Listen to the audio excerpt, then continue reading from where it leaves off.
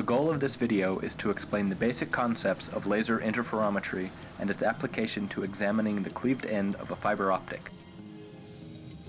The presentation will be broken down into 3 parts.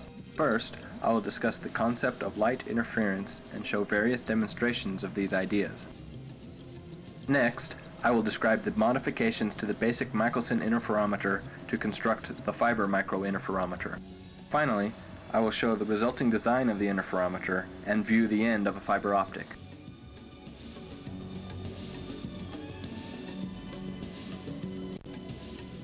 The classic two-slit experiment is a simple way to observe the interference effects of light. The experiment consists of a single coherent light source shining through 2 slits onto a screen. A regular pattern of light and dark bands is observed on the screen. These bands are due to constructive and destructive interference caused by phase differences in the light from the slits.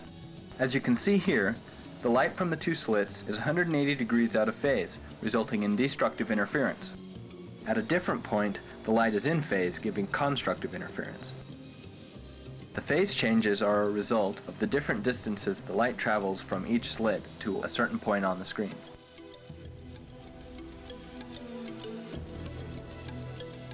The next interference effect I will discuss is thin film interference. When light shines on the film, it experiences a 180 degree phase change as it reflects off the front surface. As the light continues, its phase is changed due to the index of refraction of the medium. It then reflects off the other interface and continues back through the medium to interfere with the first ray. If the thickness T varies across the film, so does the amount of phase shift of the light within the medium.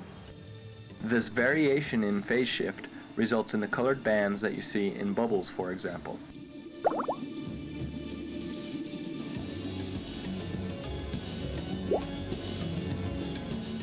Another example of thin film interference is known as Newton's rings.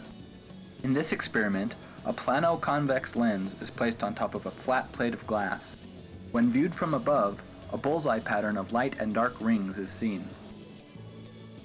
This pattern is explained by interference in the thin film of air between the 2 pieces of glass. Once again, the interference is due to the phase change caused by a path length difference and the refractive properties of the glass. The Michelson interferometer is a device that uses interference to make measurements of distances. The device consists of a laser, a beam splitter, and 2 mirrors. The beam splitter splits the laser into 2 beams of equal intensity, each of which reflects off of a separate mirror. The light then passes back through the beam splitter where it is recombined to produce an interference pattern. As one mirror is moved, successive rings of light and dark appear. Each change from dark to light indicates a translation of the mirror a distance equal to the wavelength of the laser divided by 4. This is how very accurate measurement of distances are made.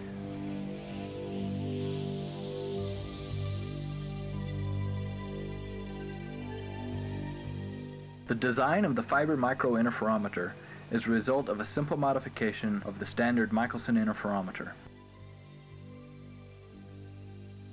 By replacing one mirror with the end of a fiber optic and viewing through the microscope, one can observe the interference pattern from the cleaved surface of the fiber.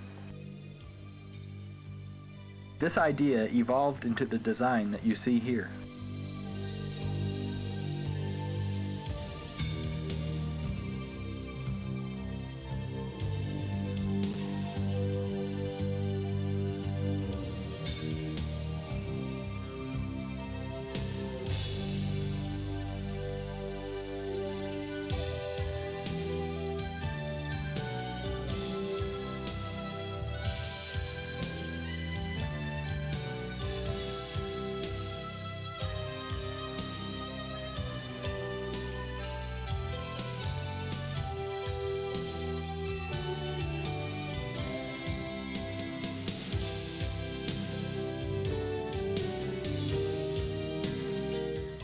Here again, you see the components of the Michelson interferometer.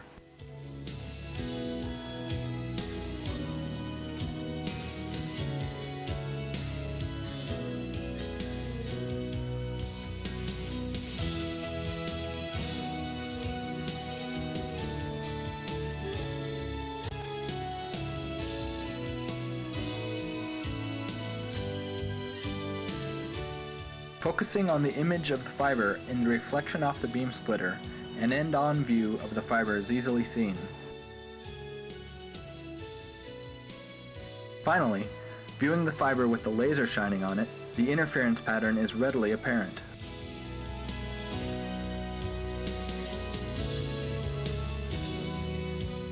To recap, I explained the basic concepts of interferometry and how to apply them to viewing the surface of a cleaved fiber end.